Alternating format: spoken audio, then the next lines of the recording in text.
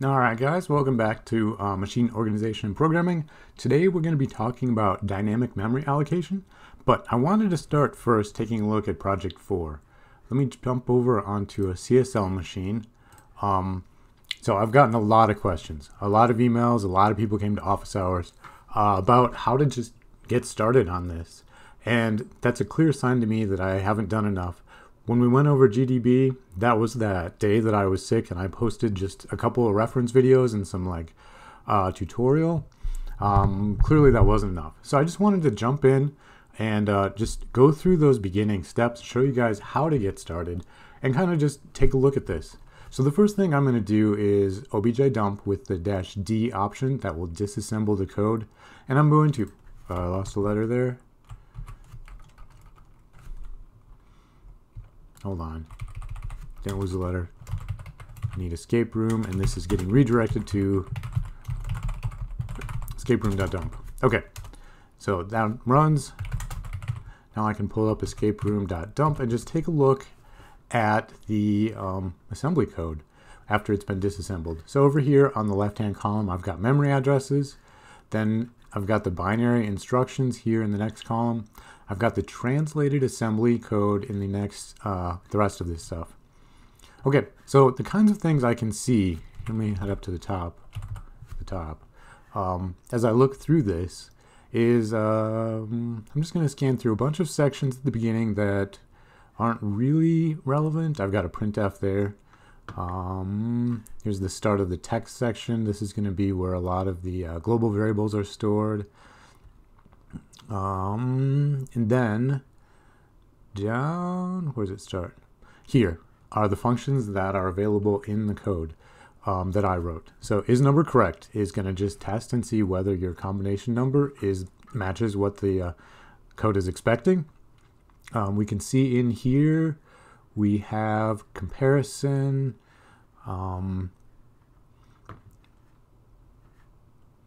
a call to is number correct plus 38. We'll come back to that in GDB. All right. Then we've got F0. This is the function that's going to check or generate the first number. F1 the second number. F2 the third number. F3 so on so on. F4 has a helper that gets called inside of it. So I'm going to need to do that. And then F5 has all right, and then here's main. Okay, now we got a lot of questions from students who did this OBJD escape room and just got started with this, but then ran into trouble of trying to identify what's going on here. So there's some setup to get all the, the stack set up. We've got saving some registers here. They're getting pushed on the stack. We have a bunch of function calls to that are cryptic in a lot of ways. If you guys just run the code, you know that it prompts you for some input, then it reads in some numbers, and then produces a critique of how well you did. Here's another function call. Yeah, all right. But without knowing what's going on here, here's the call to F3, the call to F2. It can be a little difficult to decipher some of these main plus OX F9 and decide, what's going on there. Here's another jump. Okay, so in order to take a look at these, I'm going to jump back over to my console and then pull up GDB and just take a look at the compiled code in GDB. All right, so first up, I'm going to turn on some options. Layout, assembly, and that's going to bring up this view where I can actually see the assembly code. Now GDB is going to go through and take a look at this and do its own translation. It gives us a little bit different display. And again here, I'm looking at the main function right there, but it still has all these main plus 40, main plus 88 style commands. Next thing I want to do is I'm going to set a breakpoint at the beginning of main. Okay, and then I'm just going to run. So the beginning of main is at address OX 1411. It's got that breakpoint. Run will advance the code to the beginning of that. At that point, I've gone through all of the text in the that dump file, and it's identified some places like printf.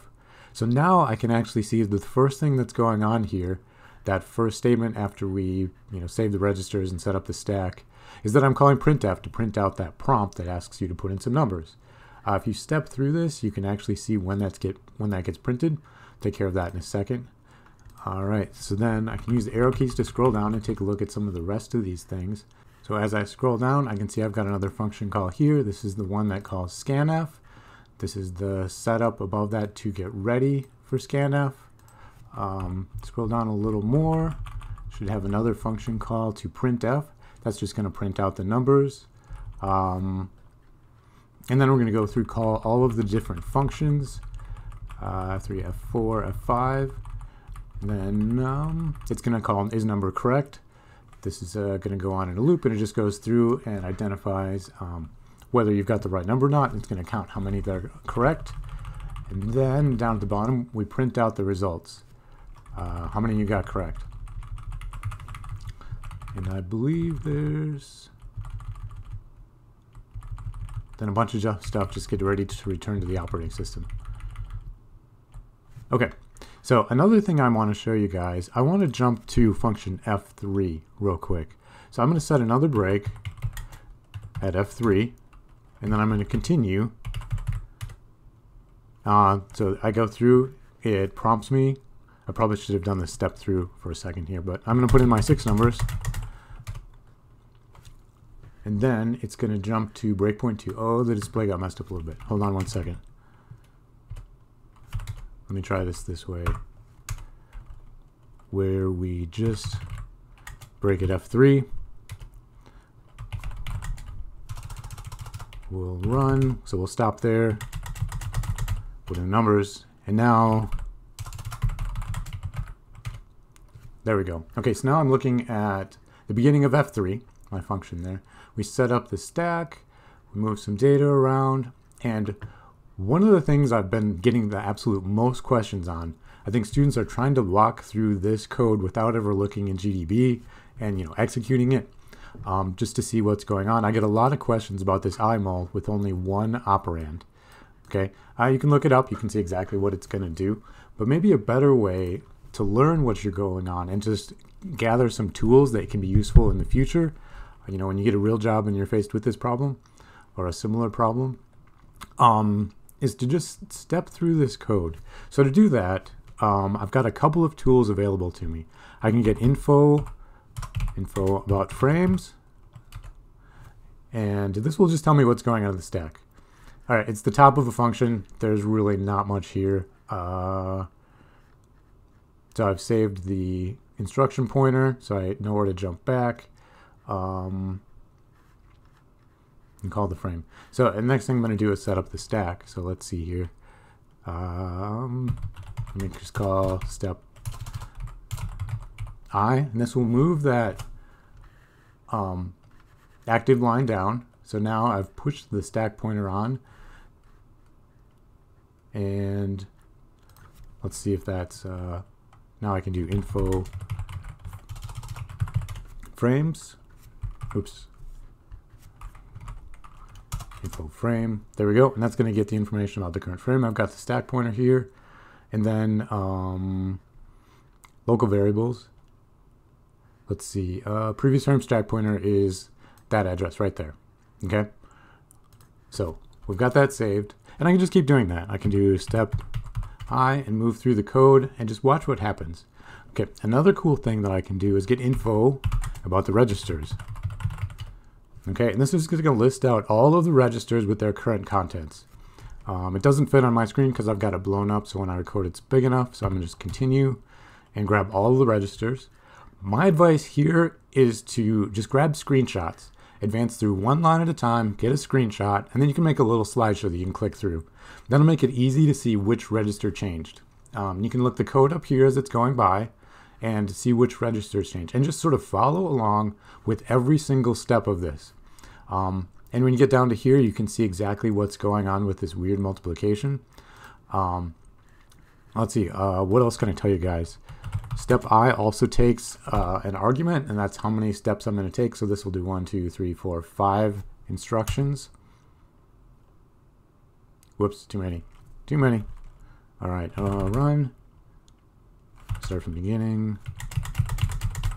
demo that. I typed it wrong. It's step I. And then we'll do 6 instructions. And now my layout is messed up again. I wonder if I do that. Interesting. Because I'll have to start up. I'm not sure what's wrong with my display. It could be the screen size that I've chosen to use.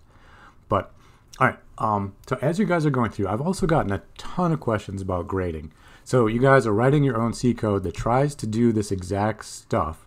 And then when you compile, you know, the instructions that you can see when you do the disassembly, when you compile it again, you don't actually get these instructions back from the C version that you guys write.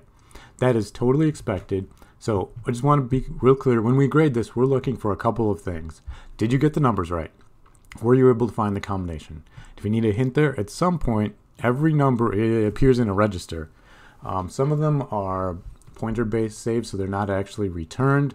So it's a little careful. It can be a little tricky to figure out exactly which number it is if it's not just stored in EAX when the function returns. So get the numbers right. Next, we're looking for function prototypes. It's easily possible to figure out how many parameters there are because they're pushed onto the stack right before a function call. It's also easy to see what local variables are used because the very top of these functions allocate space for local variables. Let's see. Does this one have that? I don't see it. And then the other thing we're going to be looking for is each of these functions uses a particular scale, a set of ideas. Structure maybe is a good way to put that. But the idea here is that, you know, like one of the functions has a nested conditional when I wrote it.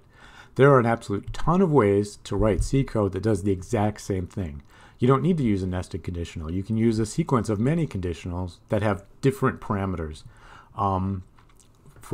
There's a function that, well, several places that have loops in them. All I'm looking for is that you have identified that there's a loop. In general, C code, you know, I've got for loops, I've got while loops, I've got do while loops, I've got loops that just use if statements with gotos. I've got options there. But most of those are turned by a compiler into something that looks a lot like a do while loop with a condition at the bottom. If it's a while loop, it adds one more line that just jumps to the condition first. For loops are very similar. They like basically get turned into while loop structures with that jump to the condition. So it's almost impossible to figure out exactly what I did. And I'm not worried about that. What I'm looking for is that you understand what's going on and can produce code that actually does the same thing. Think about it like this. When I grade your code, I should be able to take my main function and just copy it over your main function. I'll probably use the is entry correct too. Or is valid number correct? So I'll probably copy those two functions, and then I'm going to run your code and just see if the correct answers still work. I'm going to make a couple of changes to the numbers, and then like the ones that use conditionals that take parameters, and just see if you get, you know, the alternative correct answer. All right, so those are the kinds of things I'm looking for. I'm going to look at your C code and see, did you use any loop? Whatever, it doesn't matter what kind. Did you use some conditionals in the function that requires conditionals? The one that requires a function call, did you actually call a function? So pretty straightforward on the grade, really loose. I'm just seeing, did you get the idea? Were you able to read this assembly code and figure out what's going on in C? What else can I share? Oh, other ways to set breakpoints. Let me do this real quick. I can also set a breakpoint using the star notation. So star says I'm going to actually be giving it a memory address, like I type in 56556318. So OX 56556318. If I wanted to, 318. If I wanted to do that, it sets another breakpoint. Another way to set a breakpoint is to use the star notation again, and then actually use this set of numbers.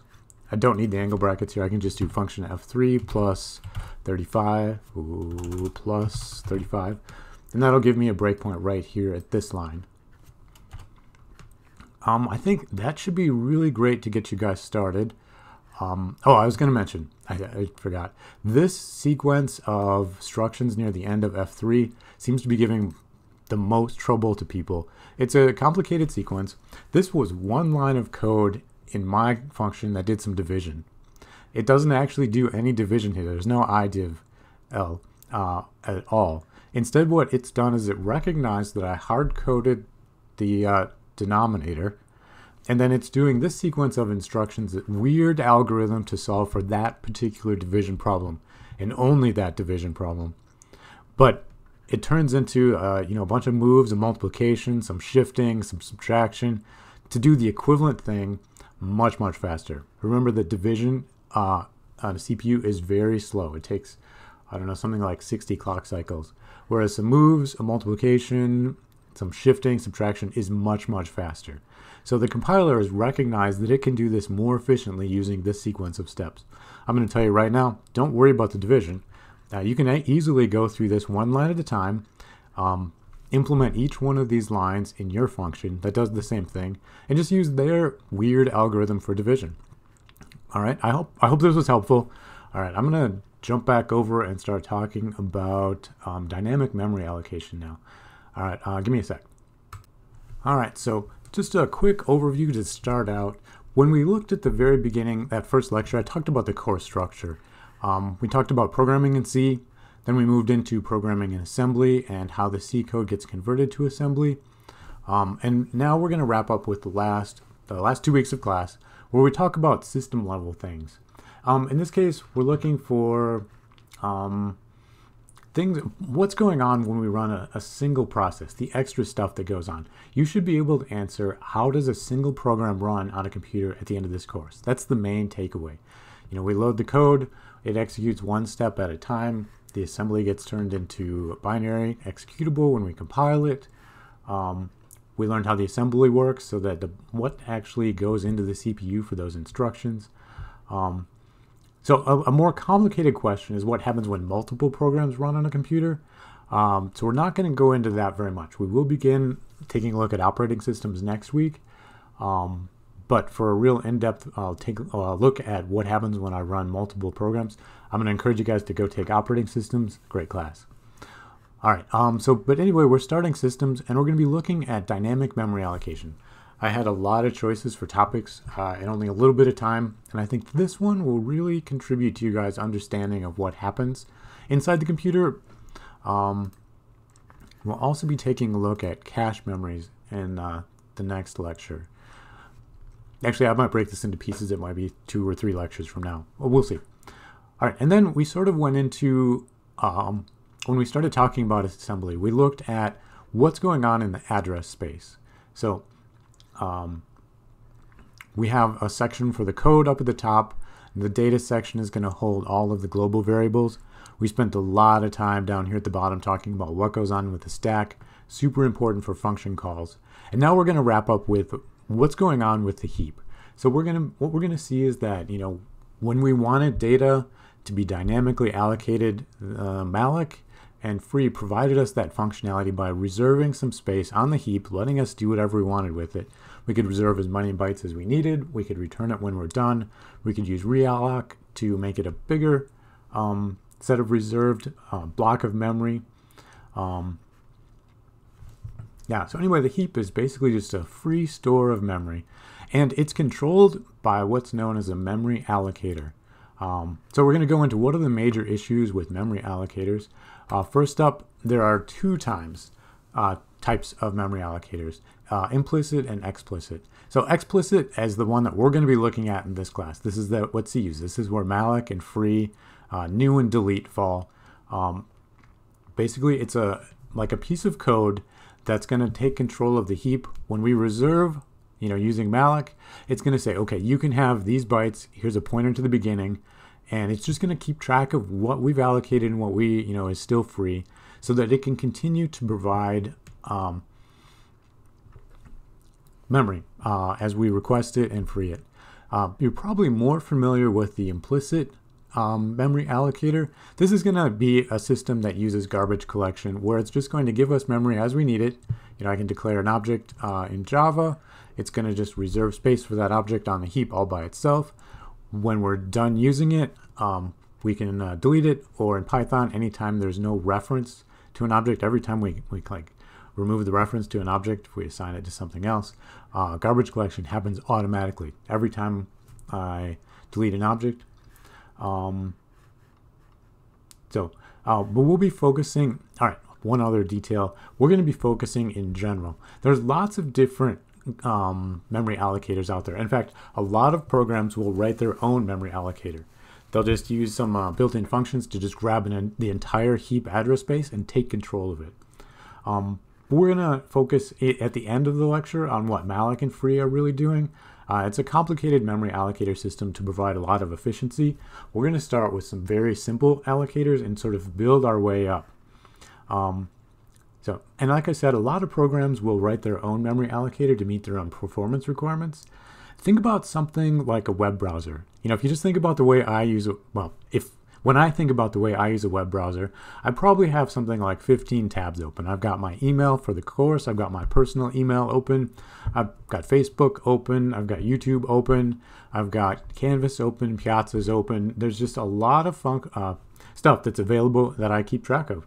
And my web browser is going to provide, say I open up Facebook, it's going to have some HTML text that as I scroll down is going to continue to provide me with more HTML text.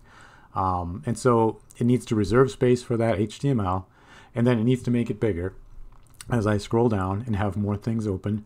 Facebook also has a ton of images, so it's got to reserve some space on the heap for each of those images. When I close that tab, it needs to free up all that space for all those images. So it's going to be reserving space, it's going to be freeing space.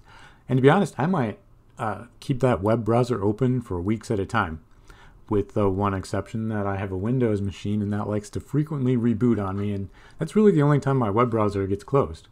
And even then it tries to remember what I had open. So I'm going to take huge advantage of that memory allocator, allocating some space, freeing the space, reusing the space. If I have a block of freed space and I'm trying to store a smaller picture or maybe an HTML file where there had been a large picture, how does the memory allocator fit that new request for blocks in the spaces that are actually free? So this is what we're going to be looking at today. Let's see, and some other examples. I think that kind of gets the picture though if I just talk about a web browser. All right, one sec. I'm going to go make some slides and I think I want to do a quick review of how malloc and free are working for us. So let me pull that up in a sec. All right, so just a quick review about malloc. Malloc is the memory allocator that's it's a library built into C. I believe it's in standard lib. Anyway, the way malloc works, if I'm looking, so here I've got the function prototype. It returns a void pointer.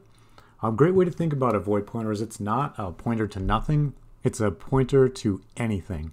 And I'm going to cast that to whatever kind of thing I want. That's going to happen automatically. So then the malloc just takes one parameter. It's the size. T is basically type def for an unsigned int. So it's going to take an unsigned int. And that's going to be the number of bytes that I wish to reserve. It's going to return a pointer to the very first address in that block of bytes that it's giving me.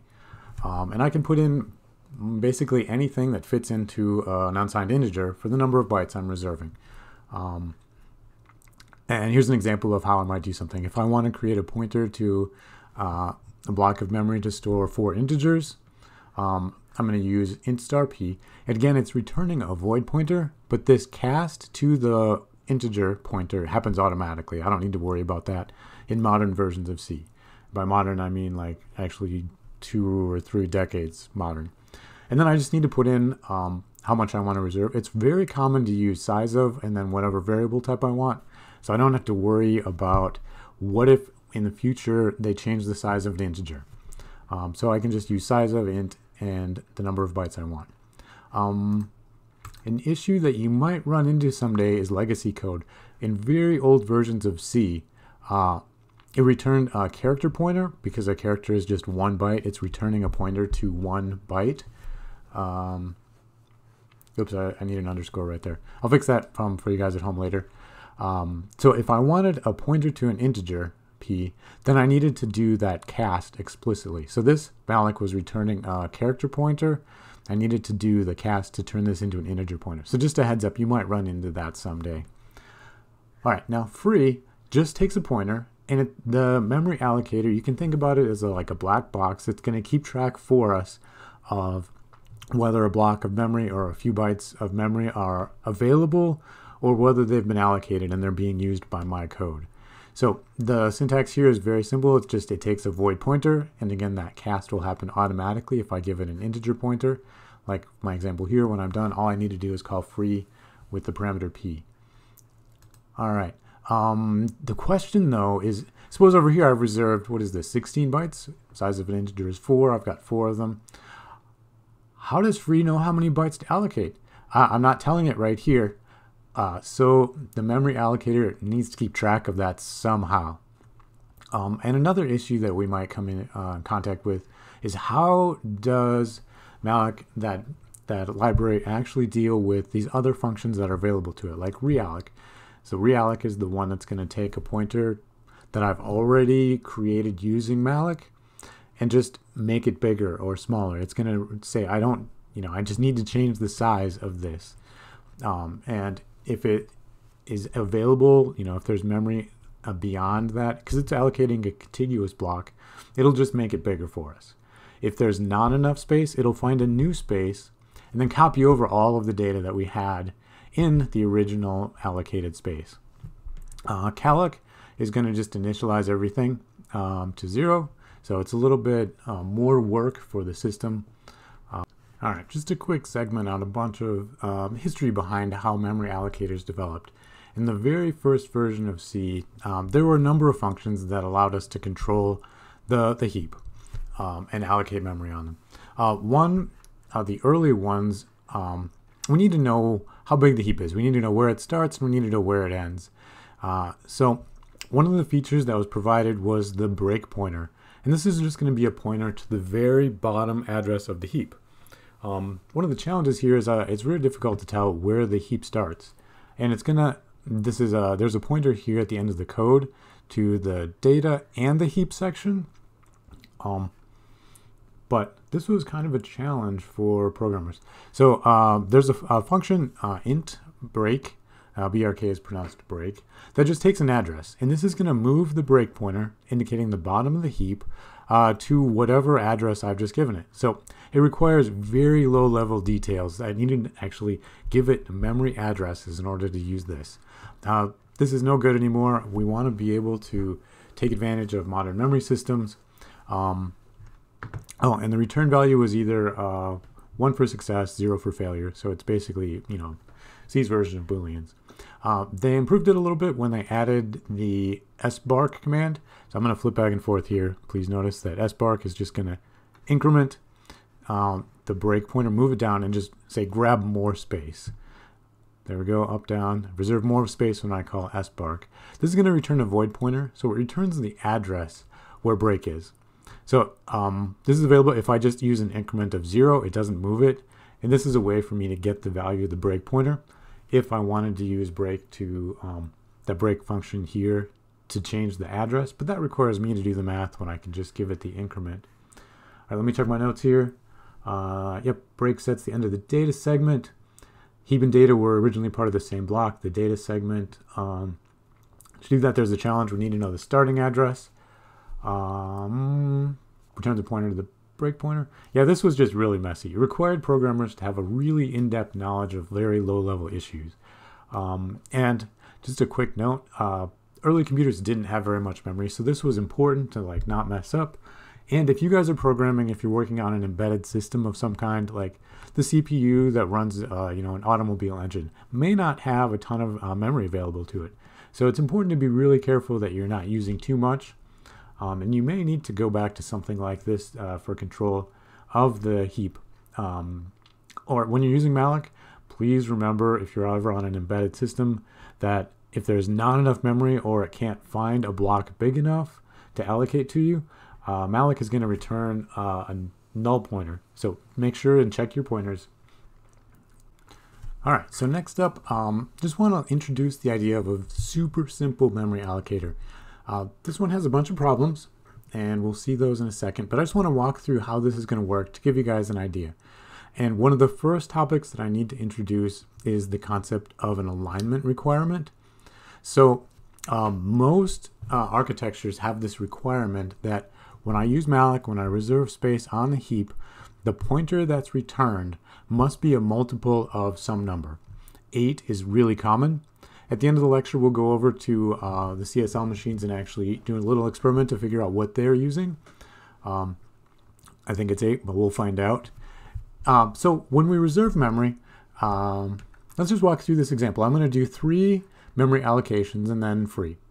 All right, I'm going to use this model that keeps a pointer to the next free byte as a way to keep track of where I'm going to be allocating things. So when I go ahead and do this first allocation, I'm just going to allocate 4 bytes right there on the heap and return a pointer to P1. I'm going to call it P1. So this looks like this. So the bytes that are allocated are known as the payload. I return a pointer to the very first byte. This would be byte 0 in this case. And I'm just going to use very simple numbering. The heap will obviously start with some sort of 32-bit hexadecimal version memory address. And it's going to increment the next pointer. So this is the next available byte that's free. But I have this memory alignment requirement that says I can't actually use 4 as the memory address of the very next byte.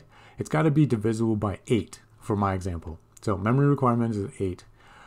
Let's see. So next up, what that means is that this is where I can actually return the very next pointer when I reserve more space. And this wasted space right here, I've allocated 4 bytes. This is the payload. This is the important part. This is the part the user is going to be using. This wasted space is just known as padding. And we'll see a number of versions where padding comes in during the course of this lecture. But this padding right here to meet memory requirements is the first one we'll run into. All right, so next up, when I do this second memory allocation, I'm going to be reserving 8 bytes. So that's going to advance the next pointer, return a pointer to wherever next had been pointing, P2, and that's going to reserve 8 bytes here, payload for the user. All right, and then got a typo, timeout. All right, got that fixed. This had said 12, I had intended 1. All of my pictures that I made in PowerPoint are for 1 byte, so I went ahead and fixed that. Hope I didn't confuse anybody. So next up for P3, I'm just going to reserve space for 1 character or 1 byte here. I'm going to return a pointer to that. So this is going to look like this. So P3 is actually going to be pointing to this 1 byte right here. I've got the arrow just to be lined up, but it's just pointing to byte, here we got 0, 4, 8, 12, 16. And the rest of this, because the memory alignment requirement says the next pointer has to be on some multiple of 8, so it'll be pointing to the 24 block right here. I'm only using 1 byte for my payload, so I've got 3 bytes here wasted in this piece, and another 4 bytes wasted right here. Okay, now next up, if I were to free some memory, and this particular model doesn't have a good way to do that. I've got the challenges on 2 slides from now. But if I were to free it, it's just going to go back and leave a big hole right here for available memory. But because I'm using this next pointer model, it's a lot like a stack. This next pointer is just going to keep advancing, and it won't go back and fill that in. If I have another request to malloc 8 bytes again, it'll put those next 8 bytes over here where the next pointer is pointing and advance that next pointer. So we're going to run into a number of challenges with this super simple memory allocator. There's no built-in system to free things. If I free P2, it doesn't have any idea how many bytes there are. See, it just gets past a pointer. I have not recorded anywhere in the memory allocator how big P2 was, so I don't know how many bytes to return. It's going to leave holes behind that we're not going to ever go back and fill in. And the last challenge is what happens when we get to the end of the heap? Eventually, we'll run into the stack. And we would like our memory allocator to discourage overwriting the stack.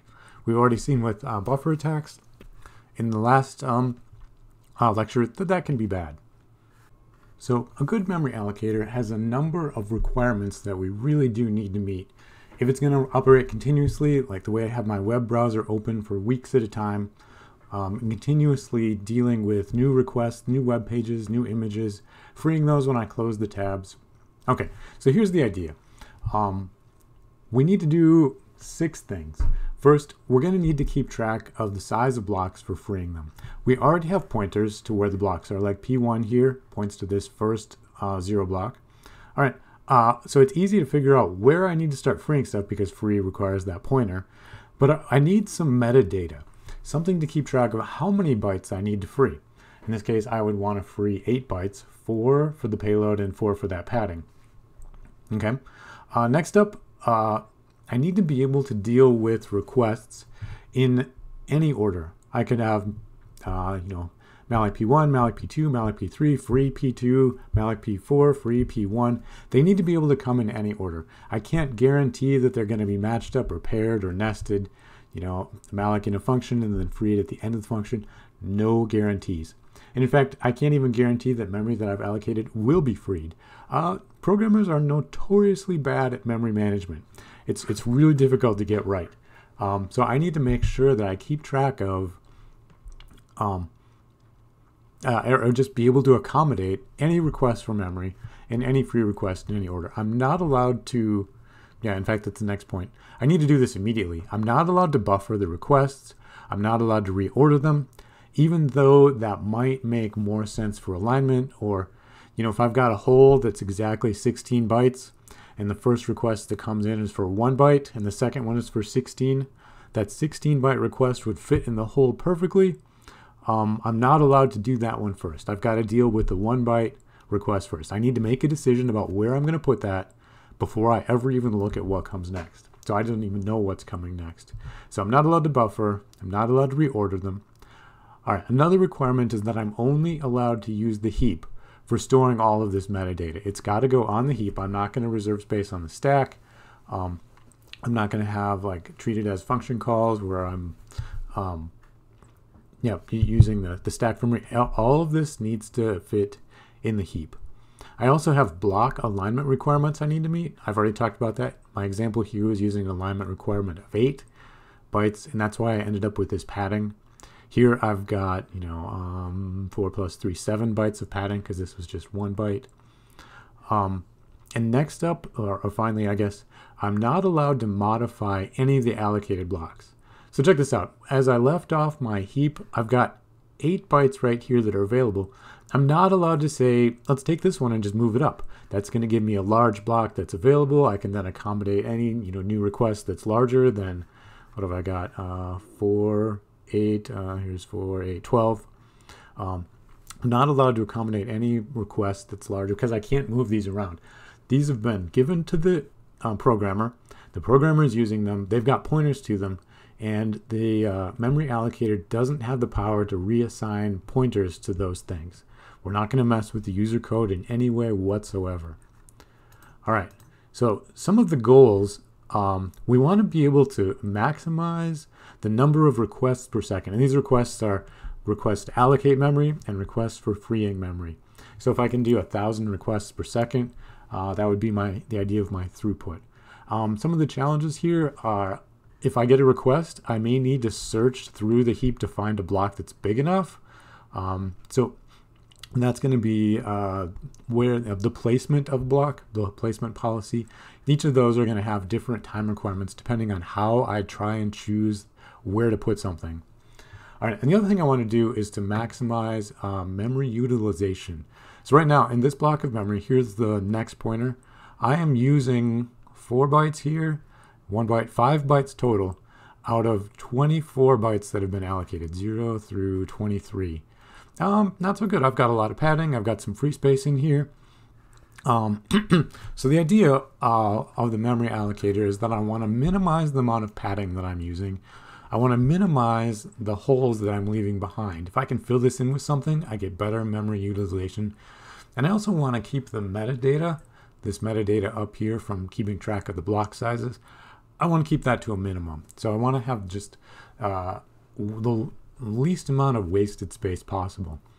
And this wasted space is known as fragmentation, and it comes in 2 different kinds. The internal fragmentation is really easy to think about. It's just how many blocks have I really allocated? There's 1 here, 4 here, 5 total out of 20. That's internal fragmentation. It comes from basically 2 places. The minimum block size rules. So this is going to be, I haven't talked about this yet. So this is the idea that a memory allocator might say, okay, you're asking for some memory. We're only going to give it to you in certain minimum block sizes. You might request 4 bytes, but we're going to say you have to take 64. And that's going to, one reason you might do that is because when you free it later, it's going to keep larger block sizes available. Something like this would probably be a special situation where I may be using like a graph where I have nodes, or a linked list with nodes where the most common size is 64. So I might find myself allocating blocks of 64 over and over and over again, but then I might use it for a couple other things. And so if I have like a couple of allocations where I've just gotten one integer or a couple of bytes for a small array or a struct or just even one character, that's going to leave behind all these little holes when they're freed, when those functions end and I use free. So they may say, okay, we see that this is going to happen. We're going to use block sizes that have 64 for our nodes frequently. We're just going to set that as the minimum size so that, when you free your integer later, it still leaves behind a hole that's big enough for our most common piece of data. All right, so that's one rule we might see. And in a way, this is why I'm talking really generally about how memory allocators work instead of diving in specifically to what malloc is doing, because there's a lot of like homemade memory allocators out there where people have done something special to get better performance. All right, and the other source of internal fragmentation is these alignment requirements. So here I'm wasting 4 bytes, here I'm wasting 7. Okay, that one's pretty straightforward, I think. All right, the other idea is external fragmentation. This one is a lot harder to measure. Basically, the idea here is that I have enough free bytes total. So this model has 4 here, 4, 8, what is it? 4 times 4, 16 bytes total. But because memory allocators give the user memory in contiguous blocks, if I request 12 bytes, even though that's easily available, I've got that much free, I've got 16, there's not a block with contiguous, all right next to each other, bytes available to accommodate that request. So this is going to be an example of external fragmentation. A little harder to quantify. It's hard to say, whether I've seen enough. How do you put a number in that? How do you measure it? All right, let's see. Right. So now that we've got our requirements, our goals, so the implementation of memory allocators really needs to do. We've got to deal with 4 issues. First, we need to be able to track the free blocks. And the next strategy I'm going to talk about is the idea of a free list. Basically, we're going to keep a linked list and track whether a block is free or available and how big that block is. Next issue is the placement policy. So we'll need to go through that free list when we get a request for more memory and find the absolute best place to give the user memory. Depending on like the size of the request and the size of all my holes available. There's a number of different placement policies out there that are widely used, and they have different performances depending on the kind of input they're getting. So you might, this is another reason you might see homemade memory allocators rather than just using malloc. If you know what kind of requests you're going to be getting, web browser, for example, might have a lot of image requests and a lot of HTML requests, requests to allocate memory for those items. We might want to use a certain policy to make sure that we minimize the amount of fragmentation.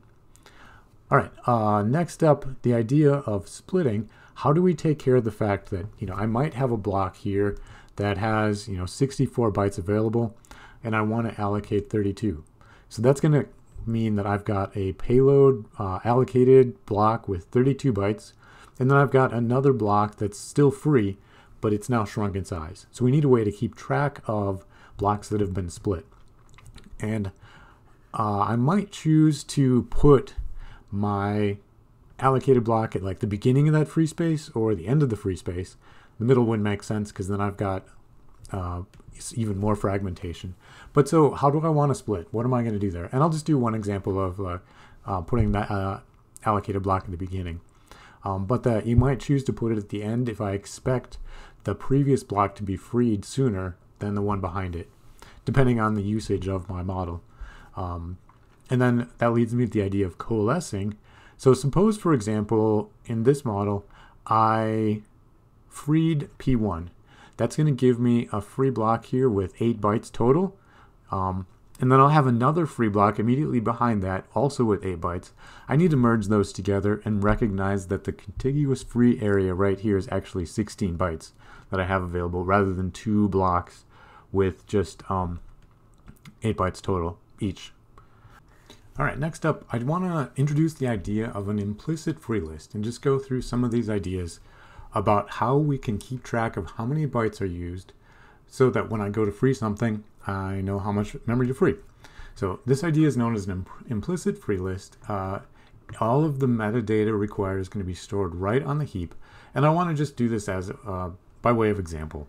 So I've got the exact same example I did at the beginning. We'll walk through this using the implicit free list rather than just putting everything in order that had all those problems. Okay, so here's the idea. My very first malloc, I'm going to grab 4 bytes of payload and return a pointer to it. Now, when I did this the first time, I put it in byte 0.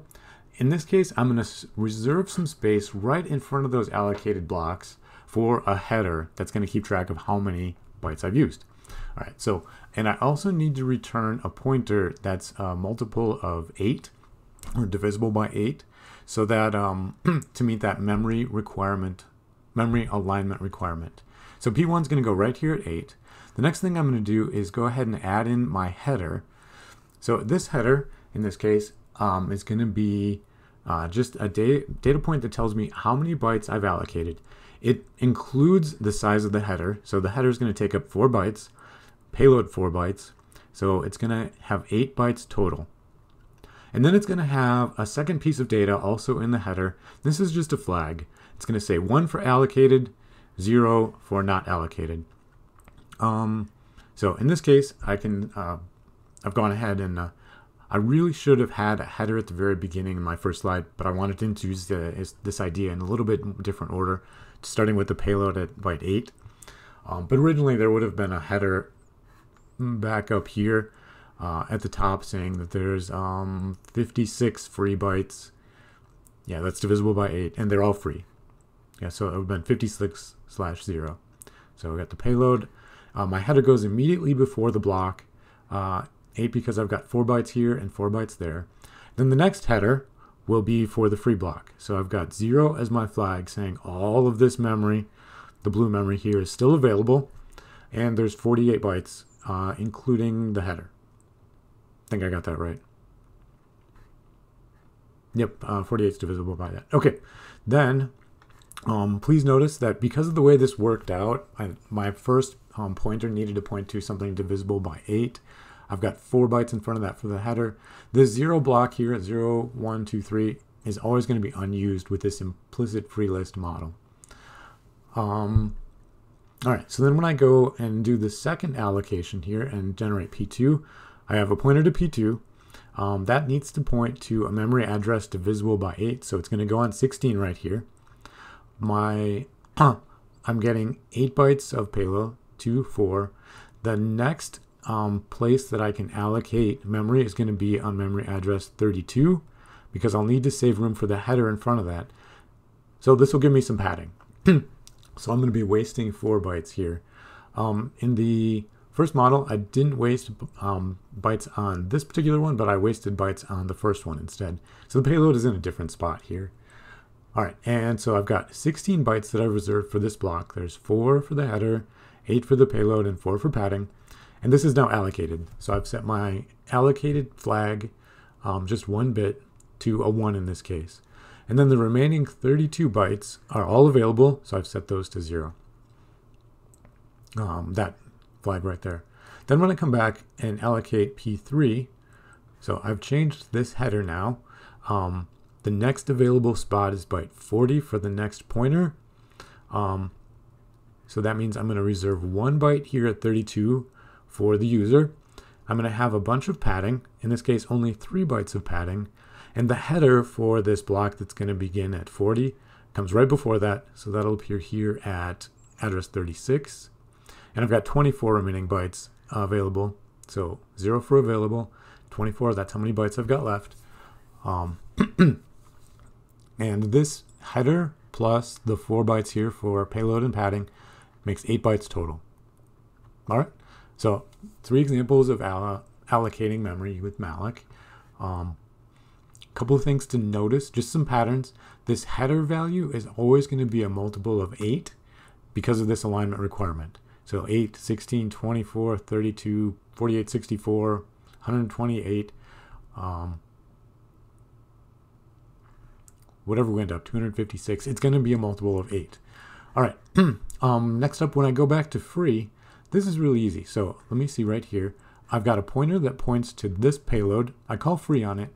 The size of this block is in the byte immediately before this. So all I need to do is go back up here to this 12, memory address 12, and I need to change 1 bit to free this. So I've got a 16 here with a flag of 1 saying it's allocated. All I need to do is change that flag to a 0. And now these bytes are available for use. All right, last topic for today, or for at least this video. Hopefully I'll have time to record the other one this afternoon after office hours. But here's the idea. How do we go ahead and pack all of this information into the header? I need to know how big this allocated space is, in this case 8 bytes, and whether it's allocated or free. So either 1 for allocated or 0 for free. Now here's the idea. I get 4 bytes to work with, and I'm going to take advantage of the fact that the size must be a multiple of 8. So the size is going to be 8, 16, 24, 32. And in hex, 0008, 0010, 0018, 0020. Okay. And when I write these out in binary and actually look at the bits, I only need 1 bit for either a 1 or a 0. I get these bit patterns. So 8 is going to be 0000, 1000. Take a look at this for a second. There's a pattern here. Okay. 000, 1, 0000. And that pattern is that the last 3 bits of every single number that's a multiple of 8 are going to be zeros. So I can take advantage of these. In this case, for this implicit free list, I'm only going to be using the B0 bit for that flag. I'm just going to set this to 1 if my block is allocated, 0 if it's not. Other memory allocators will take advantage of the other 2 bits to do special things, like, for example, track whether the block in front of this one is allocated or not. That's going to be important for merging things together. Okay, so take a look at this. If it's an 8-0 flag, that means I've reserved 8 bytes for this block, including the header, and it's free because of that 0. I'm just going to use, let's see, a 0 in that B0 spot. So my flag, when I record this in binary and then store it in memory, is going to be 0000, 1000, which is just 8. Okay, even number. If it's allocated, I'm going to just change that very last bit to a 1. So I get 0000, 1001, so 9 in this case. And it's an odd number. The 16-1 that I used to have, I took it out when I did the free P2 demo. But if in the original version it was 16-1 when I'd allocated it, so 16 is going to be 1 here. The -1 means flip that B0 bit to a 1, and I get a total of 17. This bit manipulation of that final B0 bit can be easily done with just bitwise and OR operators to just grab that flag bit to decide if things are available or not. Actually, I'm going to do one more thing. I want to talk about the largest possible piece of memory we can allocate. One second, I'm going to make one more slide. All right, one final slide. How big is the largest possible block? So I've got 4 bytes here for the header. In binary, the largest possible number I can pack in would be all 1s. But remember, these headers, the amount that I can allocate needs to be a multiple of 8. So these last 3 bits will always be 0. So turn that into hex, I get FF, FF, FF, F8. I just real quick grabbed a converter tool from Google and converted that to about, what is that? 4 billion bytes. So a lot of memory. Yeah, so that's the largest possible one we can use. All right, and note, it's not the largest possible value of an unsigned integer. That would be 2 to the 32 minus 1. We don't quite get that much. It's almost that much, but a little bit short. All right, looks like the time says 1:57. I've got office hours. It's probably going to be busy today, just looking at the last couple of days. So I'll be back at 3 to edit this video, and then I'll get it up as soon as it's ready.